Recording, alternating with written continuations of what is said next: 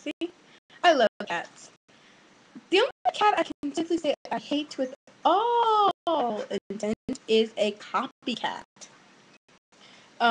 Such as a copycat friend. I've had one of those, and I even have a copycat enemy. Your best friend, she adores you, she loves you, she would basically do anything for you, but she copies your clothes, and it's not flattering to you. It's actually quite annoying. I had someone like that in my life. Like, you guys know I'm just in a Japanese schoolgirl style because I think it's cute and I love it. Another one of my friends dressed like that, and at first it wasn't that bad because she always dressed like that, according to her. And she came from a school where you basically did dress like that because it was like a Catholic school or whatever. I just liked it because I thought it was cute and I found it flattering. You guys know I had China doll bangs for a while, but first I had a side bang, and I noticed when I had a side bang, she kept hers. But when I changed to a China doll bang, she complimented me on how cute it was, and she saw everybody else liked it, so she changed. She went and got her stylist to do hers. I downright refused to cut my hair. I'd rather style my bang myself, because if you cut your hair and you don't like it, well, it sucks to be you, so no. So I noticed, like, and then I even noticed the other day when I saw one of her videos, I had switched back to a side bang, and she had commented on my video that, it's really unusual to see you in a side bang. You haven't been like that in a long time. And I saw one of her newest videos, and that's what she's wearing, a side bang. And you guys are like, well, it could be, but it's not really. No, it's not. Because this person always like that, and she accused me of copying her once when she made a fake account to piss me off, I guess. And she said, copy how much? Because she saw I was posed like this, and I had my China doll bangs, and I was wearing a skull t-shirt, and she was posing like this, and she had her China doll bangs, and she was wearing a school uniform. The only difference besides the skull tee is that I had my China bangs forever, and she just decided to get them because I had them. And she had the same bag as me. She wore the same clothes as me. It's quite creepy actually. But I don't know. She just liked me, and she just And at one point I talked to her, and I was actually really annoyed with her. She copied everything I did. It was getting to be a pain in the ass. How I talk to a copycat friend. I didn't give it a gentle approach. I was actually quite rude about it because I was pissed off because I was the original one around here who spoke Japanese, and she tried to speak Japanese, and it was always whiny. Like, when she didn't get it, I was like, I'm serious, she actually wanted Japanese, and it was quite irritating. So I'm like, what the fuck, are you crazy? Don't speak Japanese like that, because it sucks. First of all, her Japanese was terrible. She just tried to be like me, and I guess sometimes you can say it was flattering, but to me it was very quite annoying. Basically, is to sit them down and talk to them about how you feel. And I was reading this one thing about this girl who said she had a copycat friend because she's a punk. I'm a punk too. You guys know I struggle with 1,000 different crowds because I don't feel like I should be limited. She said that she had this friend that copied everything she did. Like, she was saying like she'll buy the clothes as her, she'll tear her holds in her tights to look like hers or whatever they have on that day. And she said, like, I have pink hair now, and now she says that she wants it too. And I was just like, I feel bad for this person because that's annoying as hell. And somebody said you should take her shopping and get her own clothes or pick her out something she'd like or whatever, this or that. And I'm like, with some of them you have to be a little bit mean because a lot of people don't like copycat friends because they rip off their individuality and feel like your identity is being taken away, which is how I was feeling with the person. And I just didn't like what they were doing because I was the original around there. I didn't like what they were doing. So, basically, if you have a person like this and they're not respecting how you feel about it, the best thing to do probably is to not talk to them anymore, because copying you is one thing, but being a bad listener about it is another thing, and it's just stupid because they should respect your feelings, and if you feel like they're not being, I'm playing with this, so I'm sorry. And if you feel like they're not being respected, you should probably consider not hanging out with this person anymore. I'm sorry. Probably consider not hanging out with this person anymore, which is what which is what I think is the best to do, because if this person won't even listen to you, and, because like she said that her friend was like, oh, no, I'm not, like, they just blow you off, and they try to act like you, it's annoying, because I've seen so many scenarios with this, and I don't even allow it to happen to me, because I'm like, no, you're not to copy me. If you do, I'm just gonna ditch you. Everybody's gonna know you're a copycat loser.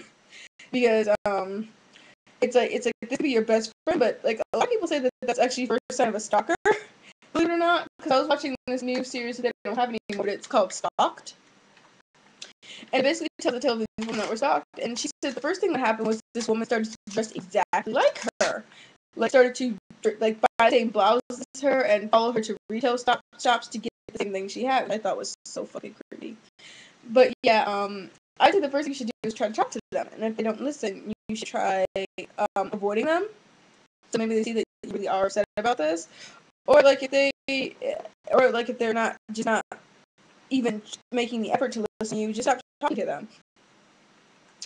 And the second pass for this is going to be how to tell a real friend from a fake friend. Actually, it's going to be, I think I'm going to try to cover a lot in this video, so scratch the second half part. A real friend is someone that you actually will see outside of school or work or whatever, and someone who you actually talk to about your problems and you don't think they'll go and tell everybody, and someone who's basically like you hang around them more than just once and outside of school. I mean, in school. A fake friend is like even hanging out with them outside of school, you can tell that they're fake, because like this one girl she always had a nasty habit of talking about me, and I was like, why don't you talk about Taiki like that? I'm not gonna say her name, Taiki like that. And she says, because I'm a true friend to her, and it's like, first of all, if they admit they're not your true friend, then yeah, they're not your true friend. But how you can tell is like, I remember I was in this group, and I was always the odd man out, so to speak, and it was just like, and when I try to tell them how I felt, they'd be like, oh, you're overreacting, or they just blow me up, and that's not, a good thing.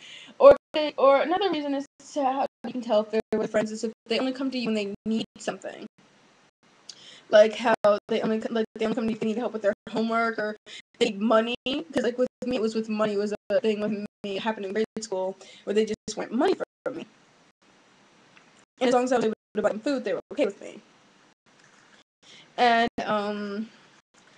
basically like someone you see more than they come to you even if they don't need anything from you. That's what a real friend is. They come to you when they don't need anything. Fair weather friends are people who only come to you because they can get things off of you. Two examples of fair weather friends would be January and Carlene. And you guys are like, what the fuck? I'm talking about Angela and Anaconda. Nanette doesn't know this, but they're not her real friends. They as soon as like someone else with more power comes along or who's more popular, they're most likely not even gonna hang out with her. They're such drones now, but until they get older. But of course, I don't think that ever happens in the series.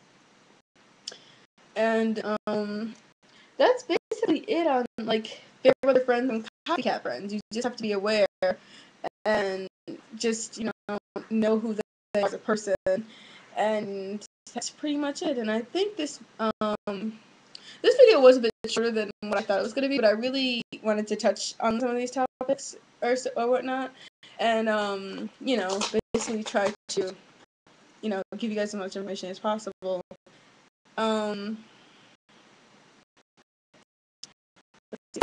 Here's okay. Here is a how to extinguish the class pet. You guys are like, what the hell? I have a few of these in my my course because this one time I went somewhere and we couldn't have our phone on until after the program was done and it was done. But we still had to wait in the building for whatever reason to get out. And I was looking at my phone and it was like, oh, what's going on over here? And I'm like, well, it's afterwards, so it's fine. And this oh no, after school when I was in high school. And this fat bitch, I hate this stupid girl. She's like, nope, we're not. Cell phones are supposed to be out until we reach out for school grounds. So that's what I thought. Thank you. I said, no, I asked you. She's like, now let's not be rude. And the class pet, basically, this is gonna sound really mean, but if the class pet just gets good grades, she's friendly towards teaching, they have a good relationship or something. Don't be mean to them. But if it's one of those snitchy class pets, the ones that tell on everybody for everything, and the ones who lick the teacher's feet and are basically their dogs, feel free